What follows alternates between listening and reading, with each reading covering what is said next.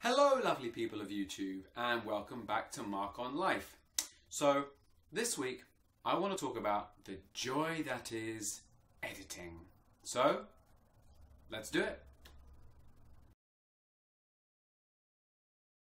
So before anything else, as usual, I just want to thank everybody for watching last week's episode of Reeltrospecives, which was the Terminator.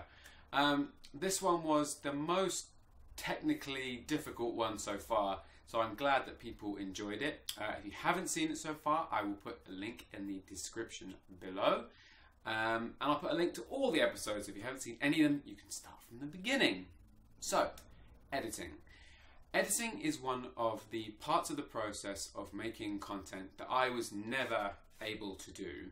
The first video of this type I made was a RoboCop parody that I made a couple of years ago, and for that I hired everybody in. I called in so many favors. I had people shooting it, I had somebody editing it, everybody was professional, and so it was all out of my hands. I delegated kind of every part of the process, which was difficult in some ways because it meant that I had no part of the process in terms of the actual editing itself, rather seeing a cut, making suggestions, and then seeing the next cut. So I think the first foray into editing for me was self-tapes. So for those who don't know what a self-tape is, when an actor can't do a live audition, sometimes they can do a self-tape. So you record a video, much like I am now, and send that to the casting director instead. So they are quite simple videos, you know, you have a little name and introduction, and then you just do a couple of scenes on tape. So for that, I really was only editing in iMovie, in the app on the iPhone, because it really only needed trimming and maybe adding a name or something like that. So it was quite simple and something I was able to do. Beyond that, I thought I would need something a bit more. Now, I know people are worried about money and being able to afford equipment and editing programs and all that kind of stuff. There are free ones that do the job. If you have a Mac, then it will come with iMovie, which has a load of options and is a pretty decent but simple editing suite. I think there's VideoPad, Lightworks, and even Windows Movie Maker if you're on PC and Windows, which is, of course, it won't have the options of the more complicated ones, but can still make a simple video if needed. Right now I'm editing on Adobe Premiere CC, Creative Cloud, which is a much bigger, much more professional editing suite. You don't need anything near that, but this time, because I wanted to learn the process of editing while I was doing it, I thought I would upgrade to a professional quality one. So that's what I'm doing at the moment. So like I said, part of the process of making Reeltrospecives was to be able to do every part of the production myself. And so editing was one of the hardest parts of that process. So what did I do first? Straight to YouTube. There are so many tutorials online, on YouTube specifically, that can teach you everything. And I don't just mean sort of, you know, a very specific technique or advanced thing. Everything. I went on a tutorial, I forget the name now. If I find it, I'll put it in the description as well, which literally went through every single part of Adobe Premiere CC. Everything, every single menu, every option. Too much, in my opinion, if you're going to make a simple video. Enough to be professionally aware of the program, which is fantastic that it's out there. But it is. There are also some paid ones, which I'm sure are even better and very, very exhaustive. But there's loads of great stuff out there for free, so look and you will find. So, how do I edit an episode of Reeltrospecives? Well, the thing that I was really interested in was developing a workflow. So a sort of smoothness of the process, because otherwise what happens is you have a problem in an episode, which happens, you find the solution, but if that doesn't become part of your workflow, it becomes the same problem every time. So it's fine struggling and having the problem as long as you take that solution and put it into your workflow so that it doesn't happen again. That's what I wanted for this. So the setup is similar each time. The first sort of 30 seconds of an episode tends to be a joke, you know, the directly related to the movie itself. And at the moment it tends to be to music. So I have a piece of music, and I'll edit to the time, which again for me is very difficult but fun as well. If you have an editing program that goes frame by frame with the sound, which any good one should do, you can easily edit to the exact correct frame, the frame that has the right beat of music or the right word or whatever. And then we have the intro. Again, for workflow, I've sort of made my own little Reeltrospectives intro now with music from Purple Planet. Thank you, Purple Planet, which is free music for anyone that wants it.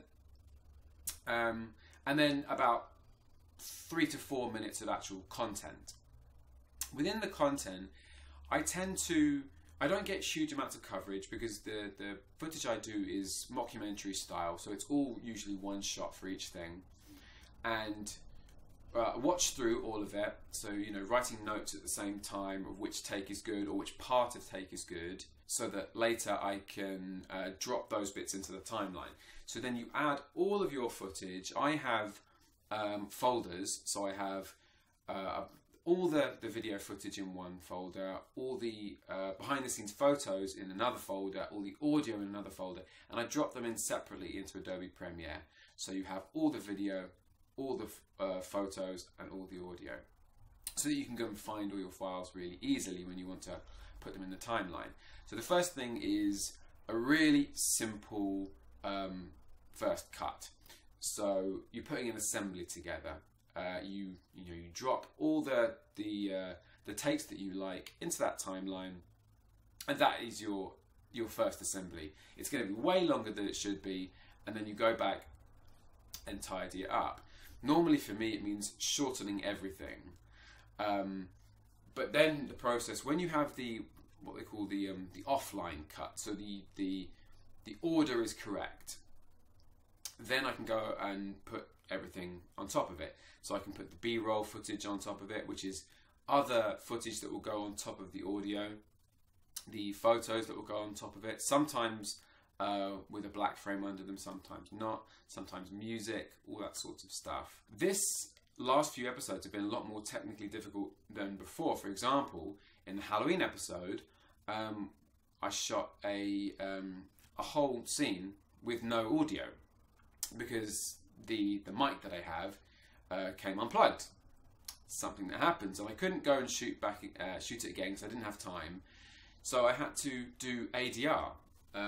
Again, for those who don't know what ADR is, stands for Audio Dialogue Replacement, or Automatic Dialogue Replacement, which is the process of redubbing sound that wasn't recorded properly on set at the time. So you might notice it in movies. If you think that sounds a little bit sort of odd, sometimes it's because it's ADR. It should be done brilliantly and professionally, and you shouldn't be able to notice, but sometimes you can. You record the sound separately and then sort of place it over, and hopefully it matches up. If it's done professionally in a booth, you do it to the footage so you can match the performance to it. So for that one, I had to do ADR. And then for Terminator, the latest episode, I had to do the whole Terminator vision aspect, which I thought I might have to do in Adobe After Effects, which I don't have.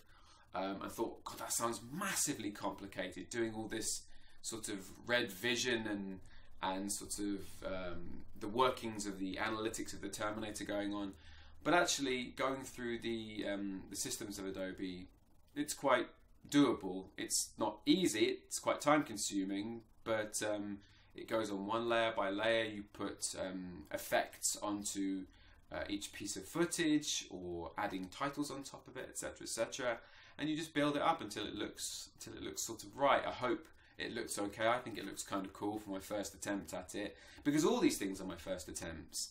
I haven't done any of this kind of thing before. Every new thing that I'm editing is new, so I'm learning as I'm going along. I think the main thing that I've learned in editing is how to do it cleanly, because when I started, and I have a few friends that are editors that would look at my timeline for the first one and shudder at the horror of it, because it's an absolute hack job where I've taken a piece of footage and then chopped it to pieces and put a piece there and a piece there and a piece there and a piece there, and it's an absolute, it looks okay when it's exported, which you'd say, well, that's all that matters, which I guess is sort of true.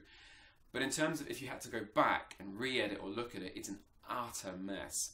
So I'm learning to edit properly now, where you have your footage and it's all layer on top of layer on top of layer, so that if you wanted to then take a layer off or do something, your footage underneath is still clean, is still exactly what it is normally. So that's the whole point of this, is to become a better editor, pick up tricks, pick up the ways of the professionals, so that I can actually, even though these to some people might seem incredibly simple videos, for me they are quite tricky, and so to get better at them is all I'm trying to do. So I think that about wraps it up. Have you ever edited anything? If you have, tell me how you do it. Leave a comment in the comments below and tell me, what do you find difficult, what do you find easy? Do you have any tips and tricks for anybody else that might be watching who can make your editing process easier? That would be great for me and everybody. The next vlog is going to be about self-shooting, because it's something that I have found very difficult. So I'm going to want to talk about that. And the next episode of Reeltrospecives, I'm going to announce it now, is Never Ending Story, one of my all-time favourite movies from my childhood. So I hope you might look forward to that one. So, from Mark on Life, I'll see you next time.